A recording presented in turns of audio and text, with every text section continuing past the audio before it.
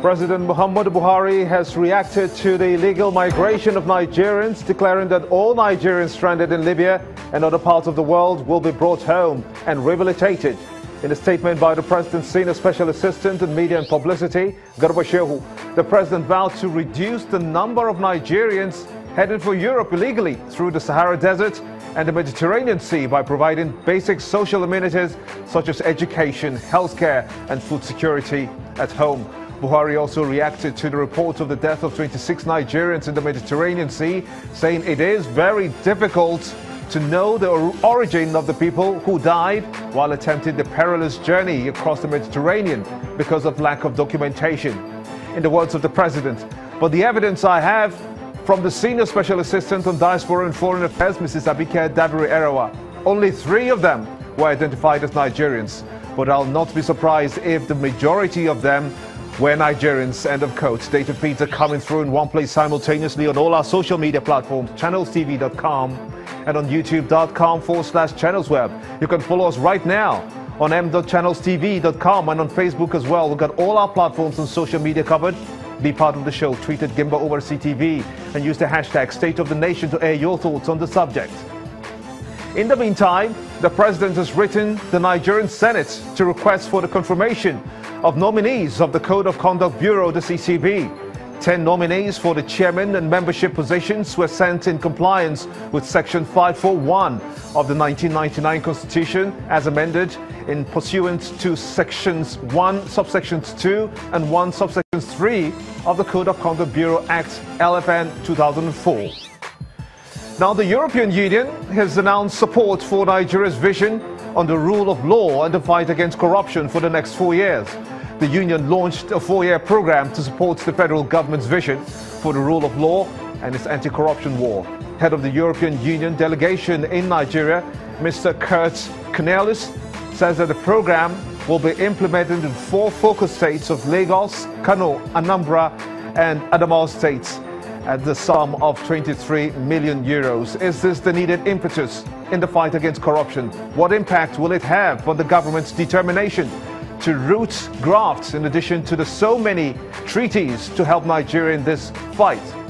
It's prime time here in Lagos, and this is State of the Nation.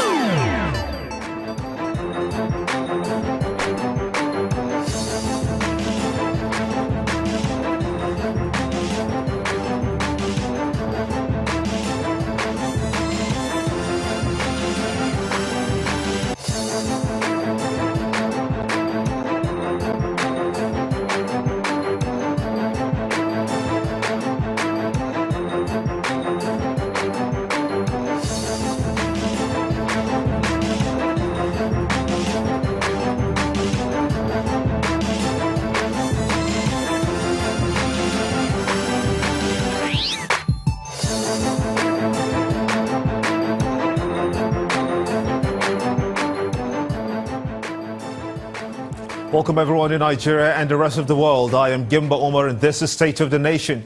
Right behind me, data feeds are still coming through, all in one place simultaneously on our social media platforms. Be part of the show, tweet at Gimba Omar CTV and use the hashtag State of the Nation to air your thoughts. An exclusive interview of the former chairman of the Task Force on Pension Reforms, Abdul Rashid Maina, has thrown a major challenge to the executive, especially the president, where Maina clearly was seeking for a private meeting with Mr. President for more revelations on the pensions funds currently ongoing. Olawale Martins Egbeola is the National Publicity Secretary, Young Progressive Party. He joins me from our Abuja studios. I want to thank you so much indeed for coming on the show at this time. You have been listening to these revelations and submissions of the AGF on the one hand, and indeed Maina himself. What are your thoughts as a young political party? Is there a political angle you see to these issues raised? Yes, thank you very much, Gimba. I want to say at this point that there's a political dimension to this whole issue. What is laughable is not the fact that Maina was actually reinstated, but the fact that we have top brass, government officials coming to, take this issue like shenanigans. At the level of the National Assembly, you could see what happened where the Attorney General of the Federation was actually, feigning ignorance of the fact that he knows nothing about how Mena actually, came back to office. That also, the HOS also, feign ignorance. And not only the HOS, we also have, what is it called? The other principal officers who also feign knowledge. But